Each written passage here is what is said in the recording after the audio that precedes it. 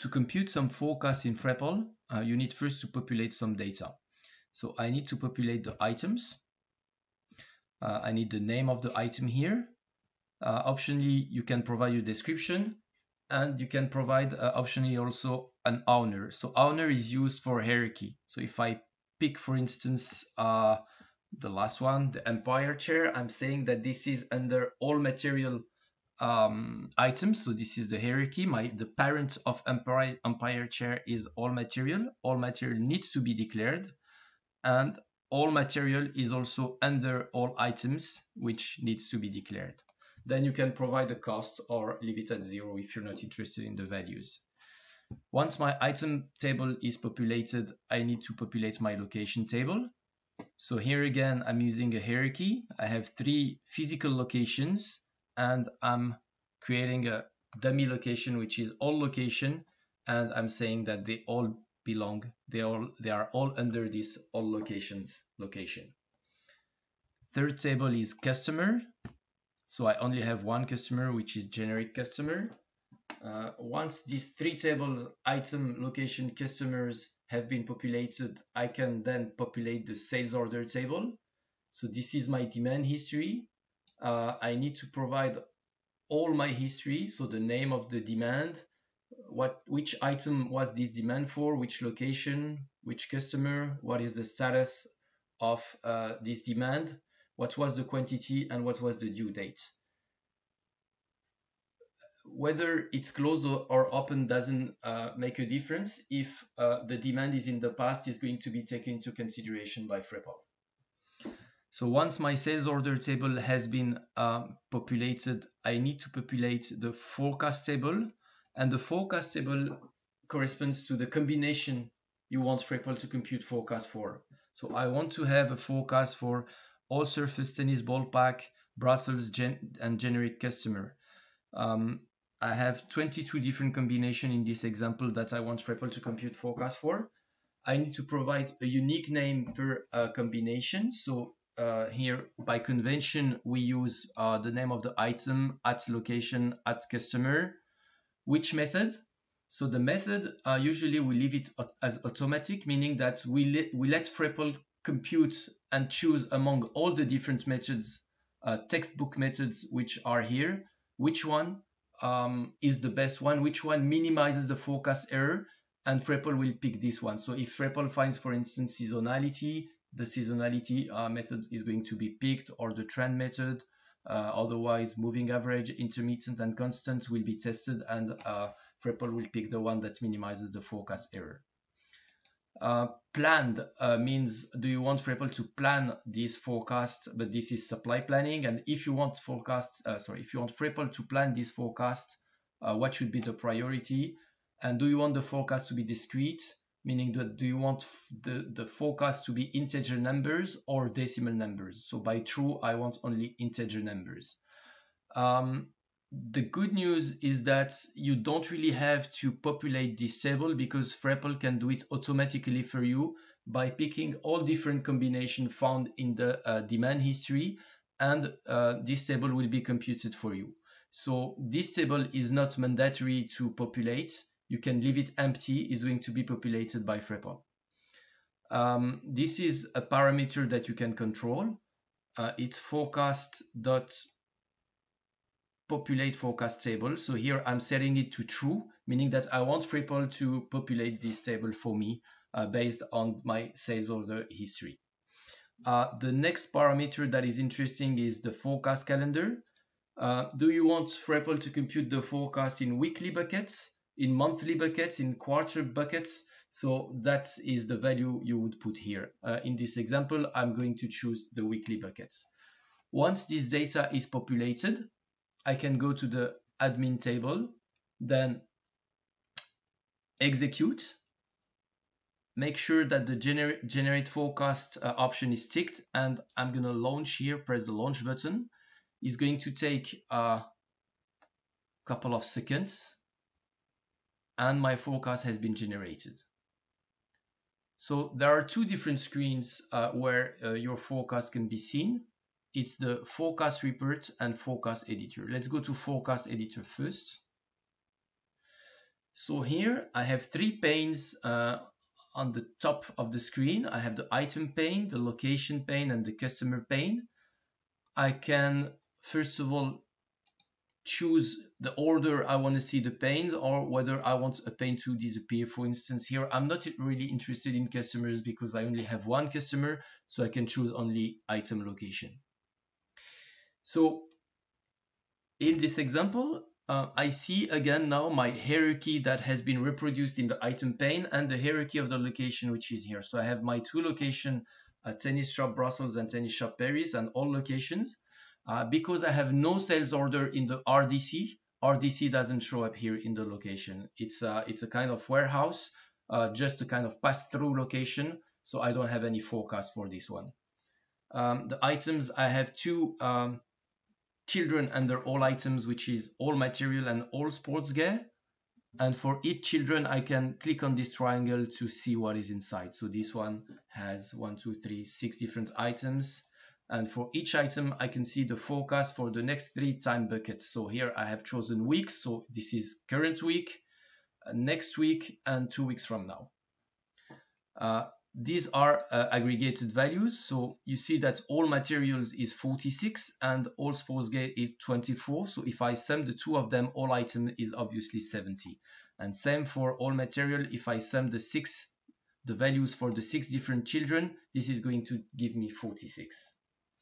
So I can pick any combination here. I can choose all items at all location, and I will see in the middle pane here, I have the drawing of the sales history in green. So I can see that it seems that I have a bit of seasonality here.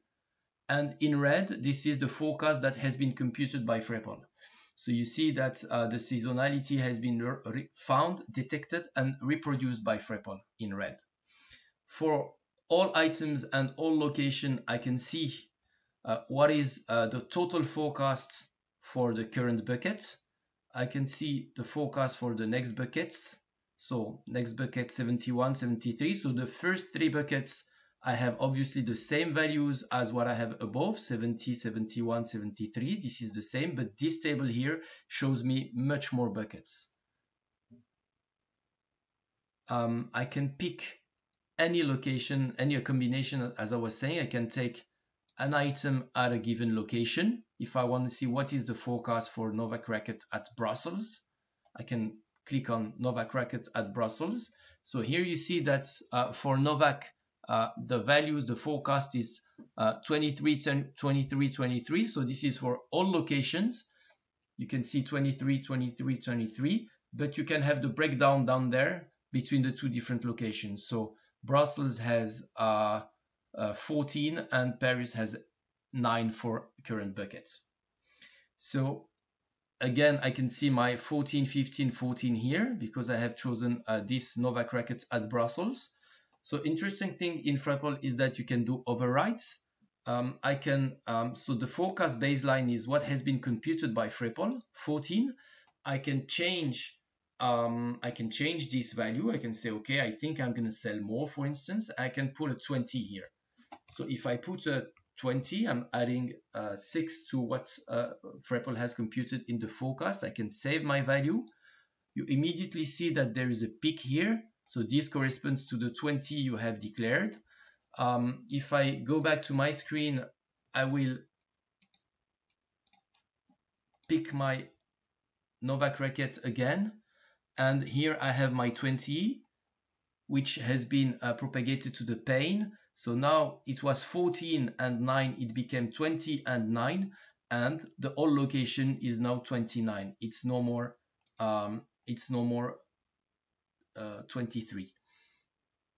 Same here, it became 29, and the 70 that was here became 76. So whenever you do an override at any level, the data is propagated to the parent, and it can also be propagated down in the hierarchy. So in other words, I mean, I can change, if I take again my Novak Racket, I see here that I have an override at Brussels. So this is what I have just done, but I can also do an override at all location levels. So I can come here and say, okay, I want to change the value here of 23 to, let's say I will double it, 46.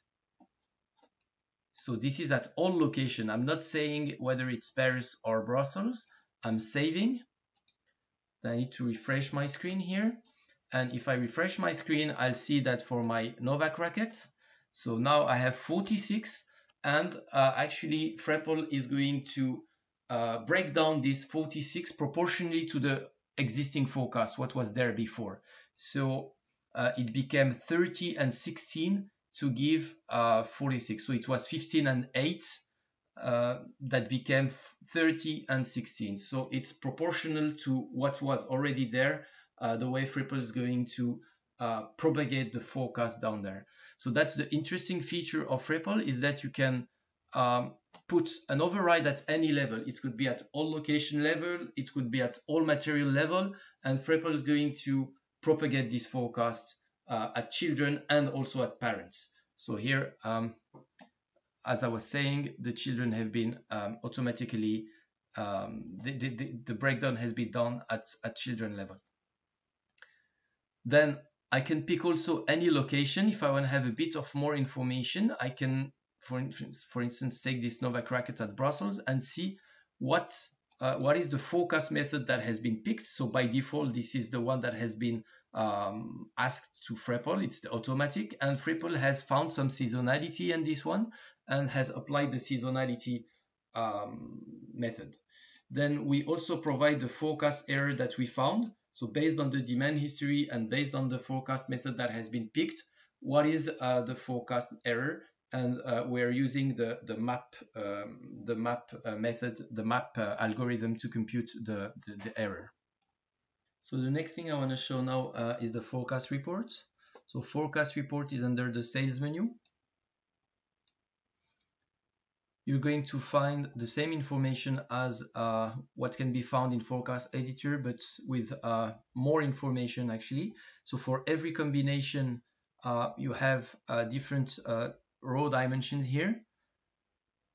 Then this data is actually visible for every time bucket. So the time bucket here is weekly, but you can change that. If you want to see the data monthly, you can just click on the monthly time bucket and you're going to have the data now monthly. You can also change the start and end date of the reports. If I want to start in 2018 July and finish in 2019 July, I can do that. Let's stick to what we had before. So I had a week and 6 months. So in this report, you can see interesting value is the forecast, the net forecast here. So the net forecast is going to show you the difference between the total forecast and the sales order for that time bucket. So here I have a total forecast of 5, but I already have a quantity of 3 as sales order. So the net forecast is the subtraction. So it's 5 minus 3, it's 2. And this is interesting in case you're planning your forecast, because this is the value that is going to be planned by the supply planning. It's the net forecast. Interesting feature with this report and that you cannot do with forecast editor is that you can extract this in Excel. So I need to click on this icon here and I can export in Excel my report. So I'm going to save my file. I'm going to pick my file in my download folder and I can open this file here. So this file can actually be edited. Let's suppose I want to change the forecast override for my all surface tennis ball pack in Brussels. So I need to come here, all surface tennis ball pack in Brussels. So the forecast baseline is 5. Let's make it 14 in this case for this week, and 15 the week after, then 16 and 17 for the next 4 buckets. I can save my file, then I can re-import my file. So I can just click here, select my file and import. So you can see here that the override has been read in Excel. It's 14, 15, 16, 17. So that's very convenient if you have plenty of overrides to do, to use an Excel file and make the overrides in Excel. Note that actually the all location combination is not updated. I still have the old values. I need to have a forecast run to have the these 14, 15, 16, and 17 updated. We can now go to the problem report and discuss the outliers. Under the sales menu, I have a problem report here, so I can see different types of problem. One of them is outlier, so I'm going to filter for this one. Name contains outlier. I have 19 records of outliers, and most of them are for Novak Racket. So the outliers are actually driven by a parameter in the parameter table, which is forecast.outlier max deviation. Here the value is 2. So a multiple of the standard deviation used to detect outliers, meaning that we compute the average, and any sales order value in a time bucket which will be greater than the average plus 2 standard deviation or lower than average minus 2 standard deviation will be reported as an outlier. So it could be, for instance, exceptional sales. The question is, do you want to take into consideration this thing to compute your forecast? By default, frePPLe is going to trim to 2 standard deviation the value. So we're going to consider a bit of the value, but not the full value. We're just going to trim it up to 2 standard deviation. Whether it's above 2 standard deviation or lower than 2 standard deviation, we trim it at 2 standard deviations. Then you can see them easily either in Forecast Editor or in Forecast Report. If I go to Novak Racket, I think it was Paris, you can just simply scroll here on the right, and each time you're going to see this sign here, this exclamation mark, it means that it's an outlier that has been detected. So we have quite a lot of them here for Novak Racket, and you can decide whether the value is correct and just don't do anything, or if you think it's exceptional sales and you don't want to consider this, you don't want to consider the full value, you can make an order adjustment. So here, for instance, I have 9 for 1 year ago, week of April 20, 2020. So it means that we're talking about 1 year ago, it's 2019 April week of the 20th. Value was 9. If let's say I just want to consider, I just want frePPLe to consider 6 for this week, I need to make an order adjustment of -3. Then I need to save, and the next time I'm going to run my forecast, then only 6 are going to be considered by frePPLe.